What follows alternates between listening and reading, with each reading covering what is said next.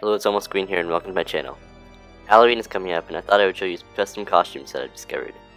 This one I've named the Set of Sacred Sacrifice. It consists of the Deadliest Catch, the No Mercy, and the Exorciser. I added the fancy spellbook because you will probably be using it and I thought it goes with the theme.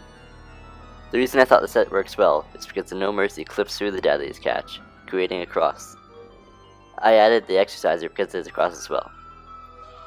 Thank you for watching this video. I'm Almost Green and I'll see you later.